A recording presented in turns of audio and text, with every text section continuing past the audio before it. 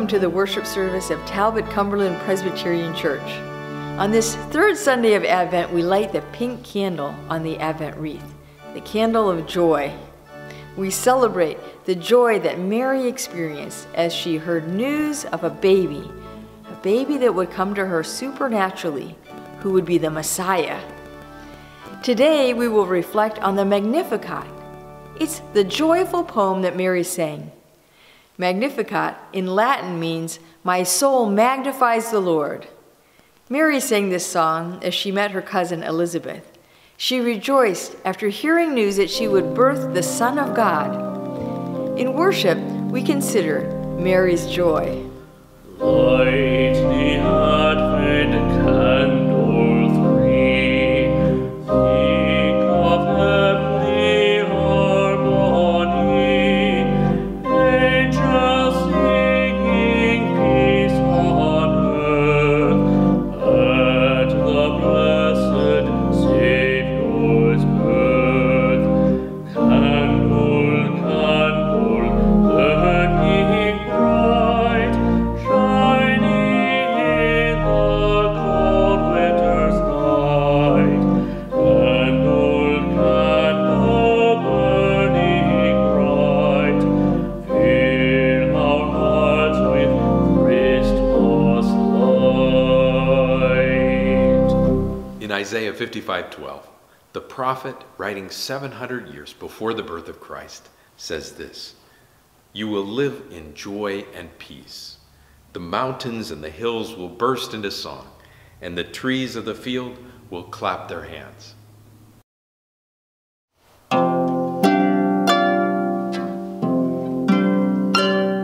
Good Christian friends, rejoice with heart and soul and voice.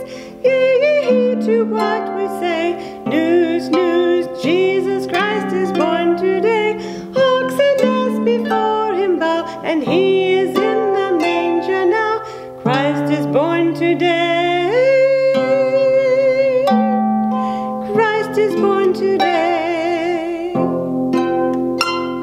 Good Christian friends, rejoice with heart and soul and voice. Now ye hear to that we say, news, news, Jesus Christ is born today. He has opened heaven's door, and we are blessed forevermore. Christ is born today. Christ is born today.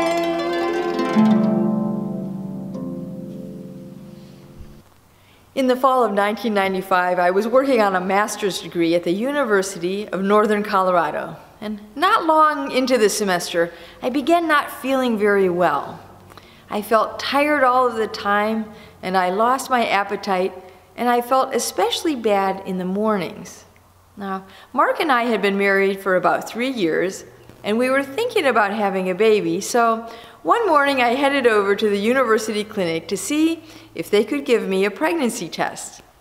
Now, that was in the days when you couldn't just swing by the drugstore and pick one up from over the counter for a few bucks to find out for yourself if you were pregnant. So I headed over to the clinic and I took the test and I waited in the patient room waiting for results, not very patiently, and the more I waited, the more excited I got. I wonder if it could really be so.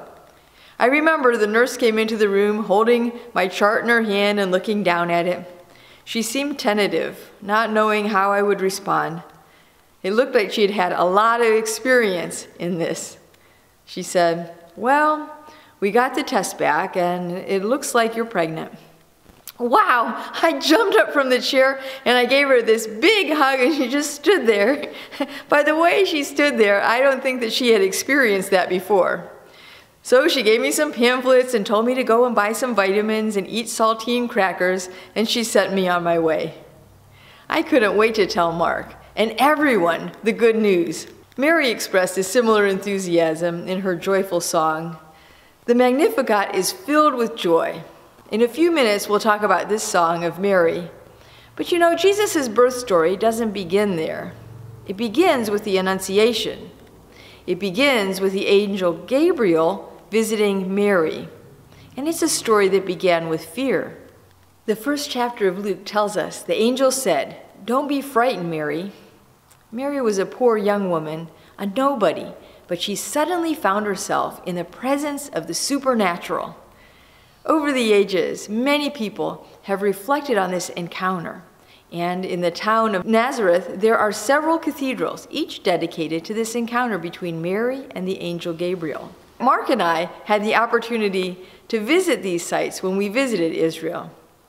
The two most renowned and most visited sites are the Greek Orthodox Church and the Basilica of the Annunciation. At the Greek Orthodox Church, below the ground level, there runs a small freshwater spring. Tradition says that Mary drew water daily there for her family. Often nowadays, people will throw coins in the well. The other church, a Catholic church, is the Basilica of the Annunciation. On its upper level, artists from around the world were commissioned to make images of the Annunciation. They used different mediums: wood, mosaics, paint. From Venezuela to Ireland to Canada, Poland, Malaysia, the United States, Japan, Ukraine, and Slovenia, and Greece, they all capture the beauty of this wonderful encounter. Look how they depict Mary's joy. One fascinating thing about this place is to consider how the whole world has been affected by something that started in Nazareth, a tiny town, somewhat like White Pine, Tennessee. This encounter between an angel and a young woman happened in an insignificant place, and now people from around the world visit this site on their own spiritual pilgrimage. They encounter God in new ways. And these people, they represent only a small portion of those believers whose lives have been changed by an encounter with God through Christ. And it started in a small moment. One sentence changed the course of history. "Don't be frightened, Mary, for God has decided to bless you," the angel said. It was joyous news, but it was also concerning news. Why would God take notice of her? The angel continued, "The Holy Spirit will come upon you, and the power of the Most High will overshadow you. So the baby born to you will be holy, and he will be called the Son of God." What great news! Her people had been waiting for deliverance. They had been waiting for God's intervention. While the Hebrew people were in exile, the prophets foretold that there would be a Messiah, one who would come and make all things right. The Hebrew people hoped for one who could help them to overthrow the Roman Empire, to possibly deliver them back to their promised land. Like the words of Psalm 110 says, "The Lord says to my Lord, I will extend your mighty scepter from Zion. You will rule in the midst of your enemies." Reflecting on this psalm, they envisioned a powerful leader. They imagined a warrior who could set things right. But God chose to work a different angle, to disrupt the power structures not by strength. The angel came to someone who was by outward appearances powerless, in a powerless position by gender and class and nationality. Her powerlessness seems to be a part and parcel of what God's message was, and that is why she was chosen by God. Of course, Mary had the power of choice of whether or not to cooperate, to accept the message or to reject it. Mary responded to the angel's message, "Let it be to me as you have spoken." Then she quickly traveled to visit her cousin to share the news. Elizabeth asked, "How could this happen to me, that the mother of my Lord should come to me?" It seems that when she heard Elizabeth's question, Mary was overtaken with joy. She breaks into song in what has been called the Magnificat. "My soul magnifies the Lord, and my spirit rejoices in God my Savior. For he has looked with favor on the lowliness of his servant. Surely from now on all generations will call me blessed." Mary is not just sharing her thoughts with her cousin. Her words reflect her humility. They reflect her faith in God as she echoes the words of the Scriptures. "For the Mighty One has done great things for me, and holy is his name. His mercy is for those who fear him from generation to generation. He has shown strength with his arm, she says. She recognizes the attributes of God: holiness, mercy, strength. And then she sings about God's actions in the world. He has scattered the proud in the thoughts of their hearts. He has brought down the powerful from their thrones and lifted up the hungry with good things and sent the rich away empty. Mary's life was turned upside down by the angel Gabriel. She knew that God would in turn turn the world upside down through this baby. I remember the first time I saw the world turned upside down. Well, a map of the countries of the world flipped, or as we would say, upside down. I was in downtown Knoxville in a little shop on Market Square, and this map, it captured my attention. I just stood there, staring at the map. It was very disorienting. It was difficult to find my country in it and in relation to the other countries where everything was. It occurred to me, of course, that as the world floats in space, there is no up or down side to it. What we think of as up or down is a construction of our own perspective. God was bringing a new perspective, one that would disorient. Mary understood that God would turn the world upside down, changing what it means to be a believer and a follower of God. Mary joyfully sang about this upside-down world, a world where the proud were scattered, the weak were made strong, and the hungry satisfied. She recognized that God was doing a new work in her. Through her, the world would be turned upside down. Her words were a harbinger of things to come. It seemed that so many things were opposite of what they should have been. It was a disorienting beginning. This king was born in a cave and slept in a cattle trough, and then shepherds came to welcome him. That would be like the garbage collectors of our day coming. But everyone rejoiced. We see Jesus' birth story as one of joy, but think how it is filled with turmoil.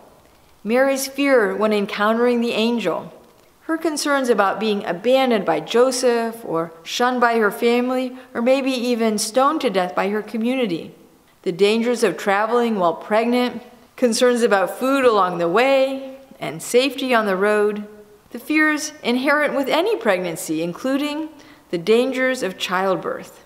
Yet, as we read this story, we focus on joy. Indeed, Mary focuses on joy.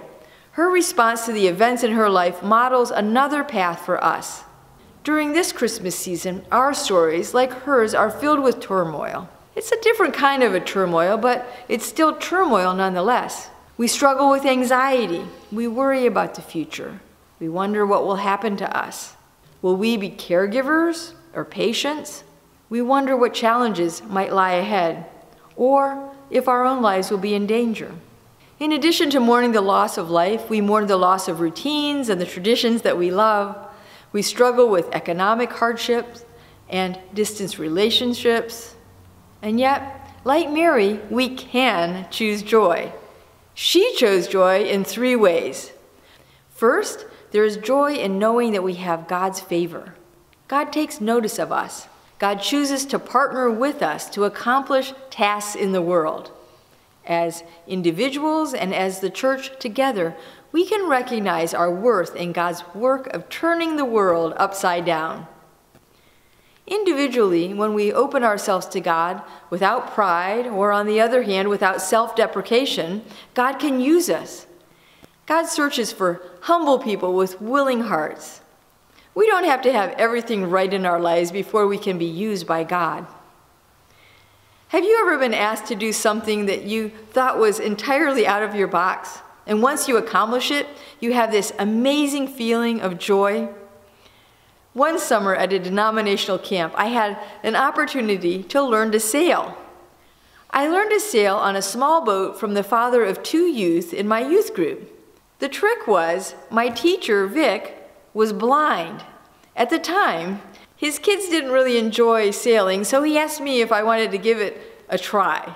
I learned a lot that week, On this sailboat, occasionally I would point his arm in the direction in which we were headed, and he taught me how to feel the wind and understand how to use it to scoot along the water. For years following that experience, I dreamt of sailing. My openness to trying something new allowed me not only to help him, but to experience a deep sense of gratification and joy. It was certainly out of my box. It's a joy to open ourselves to new experiences as we allow God to work in us and through us.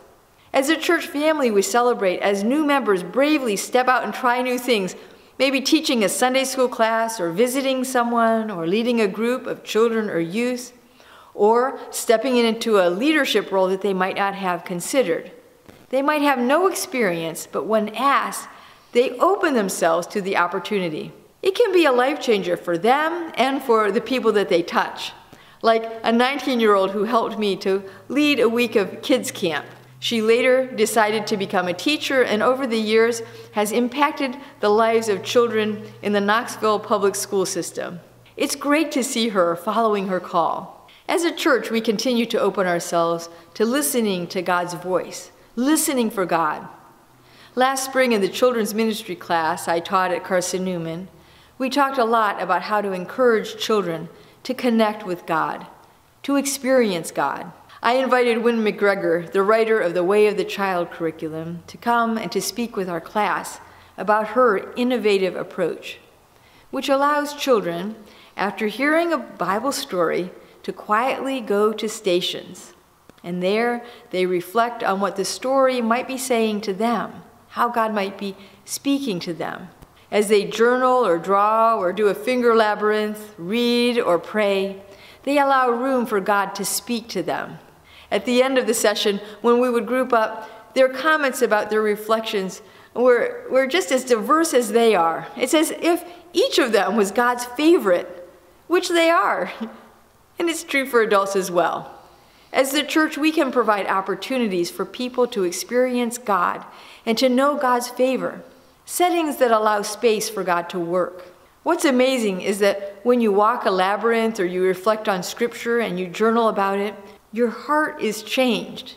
I know sometimes before I start, I feel like I'm sacrificing time out of my busy day. But by the time I finish, I notice that my priorities have shifted. I'll have a sense of calm. When we quiet ourselves, we often experience God's favor in our lives. Mary has such joy. She knew God's favor. She knew that God knew her and God had a special purpose for her. The same is true for us and for our church. The second way that Mary chose joy was by remembering God's faithfulness. After hearing the news, Mary went to share the good news with her cousin. She joyfully told of God's faithfulness. She celebrated with Elizabeth, whose baby leapt. Perhaps he too was jumping for joy inside of her. Perhaps it was a foreshadowing of his own call, his job of proclaiming God's faithfulness. How do we celebrate God's faithfulness? Sometimes we jump for joy, or we feel like it anyway, when we hear really great news. Often we share encouraging stories as we gather at the church. Stories of how, after much prayer, something worked out that we were struggling with, or how, with God's help, we got through a difficult situation. During the holiday season, we joyfully share the story of God's faithfulness. Now, usually we've enjoyed many gatherings here at the church. The hanging of the greens, where we set up the tree and put out all of the decorations, the stories and carols service, an evening of Christmas bells and gingerbread houses. We celebrate the Moravian Love Feast, and of course, we have the Christmas Eve candlelight service. We light on that evening the Christ candle, and then we close the service by singing Silent Night. These joyful events reminded us of God's faithfulness in sending Jesus. But now our world has changed. Now we're challenged to think of new creative ways that we can retell the Christmas story. Fortunately, through technology, we can remain in contact. This year, our Advent services and our Christmas Eve service are all on the internet, as well as in person. We can continue to share the stories of God's faithfulness, just as Mary recognized God's faithfulness. A third way that Mary chose joy was through her belief that God would change the future. Her joy came from a belief in the goodness of God's future. Mary knew that God would do great things in the world. She could envision a world that looked very different from the one that she lived in, a future where love, mercy, and justice reigned. Jesus' message was very different than the message of the world. Joy in giving rather than receiving. Joy in serving rather than being served. When we're at our best, Christians convey these upside-down values. You know people like this. People like Hobe Williams, who set up a community kitchen in Morristown to serve the hungry. You know, his joy in serving was contagious. People from all walks of life joined with him to raise funding, to locate a building, to fix up the kitchen, and dedicate time to regularly cook, serve, and clean up. So many people are involved in this ministry. I remember one Saturday, a mother brought her 2 boys to play cello and violin for people to enjoy as they ate their lunch. Hobe's vision inspired others and brought out the best in them. His joy moved hearts. It's great to be around people like that. Generous people, people with integrity, people who would rather serve than to be served themselves.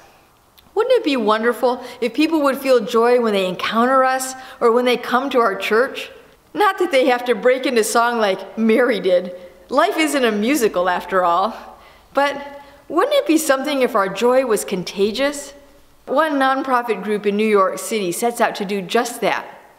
Publicolor transforms spaces that are sometimes very drab, and they add color.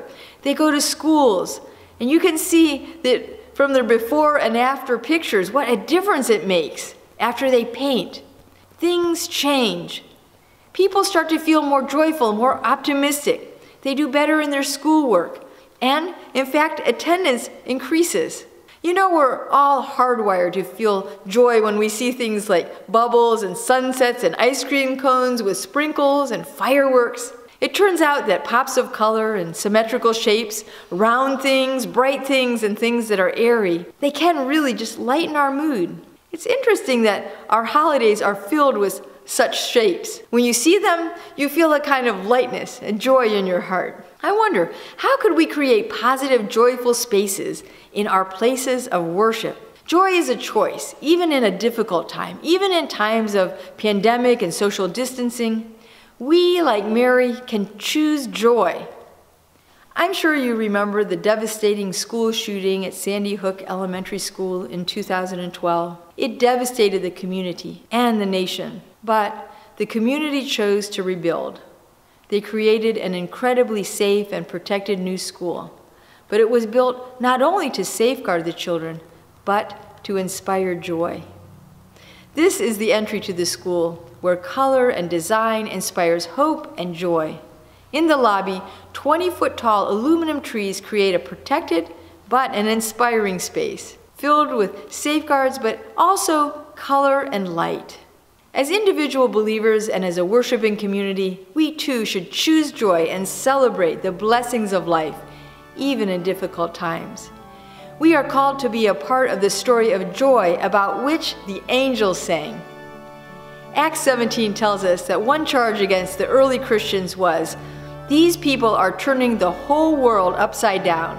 Consider the possibility that maybe, just maybe, our world, right side up, may not be all that it could be. Joy can turn the world around.